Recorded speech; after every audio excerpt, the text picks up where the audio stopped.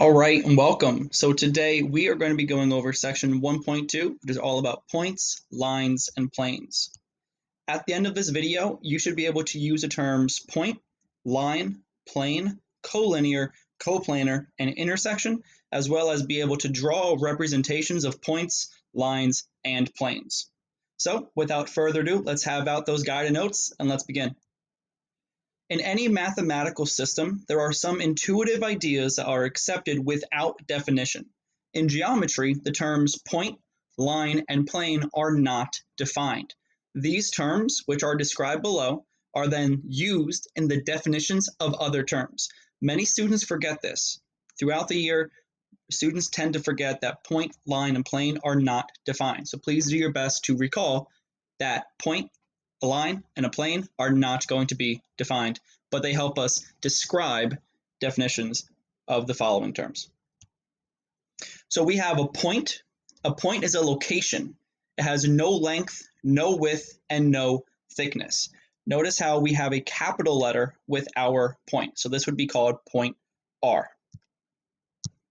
A line is an infinite set of points that extends in two directions. A line has length k, but no width and no thickness. We can describe this given line as line k, and notice how this k is in script. It's a lowercase script or a cursive letter. We can also use a capital S and a capital T with a line above it, and that's going to tell us this is line ST. We also could say line TS just as well. We have what's called plane. A plane is an infinite set of points that creates a flat surface that extends without ending. A plane has length and width, but it has no thickness. You can kind of think of it as a piece of paper that we write on, but just think that doesn't have any boundaries. It just keeps going on and on and on. So it's this infinite set of paper that we can create lines and use points on. We would call these planes plane X and plane Y. Notice how X and Y are capital letters. They do not have a point next to it. So we're not saying that point X is in this plane. This is called plane X. And we have plane Y. Then we have what's called the space. Space is a set of all of the points. We typically don't use space too much this year, but it is good to know that space does exist. We have the phrase collinear.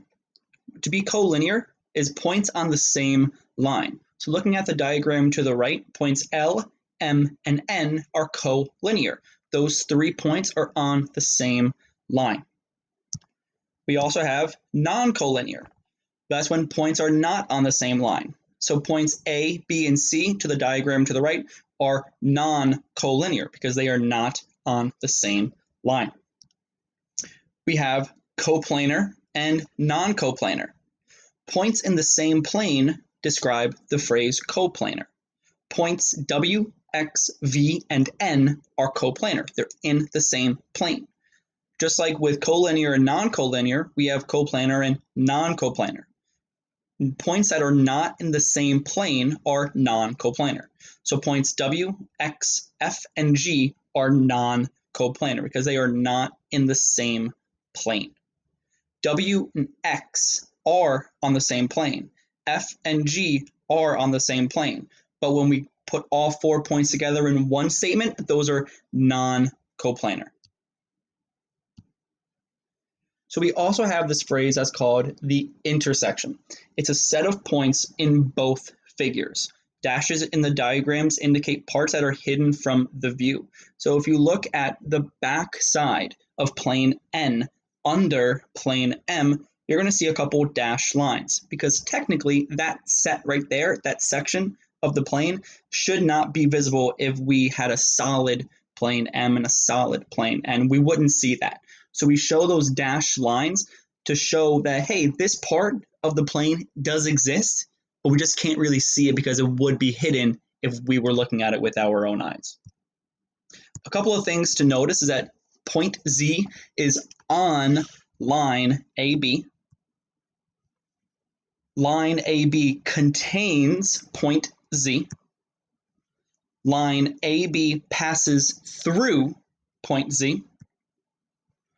Lines AB and lines CD intersect at point Z. Plane M contains line AB and point Y. Line CD intersects point M at point Z, or to say plane M at point Z, I apologize.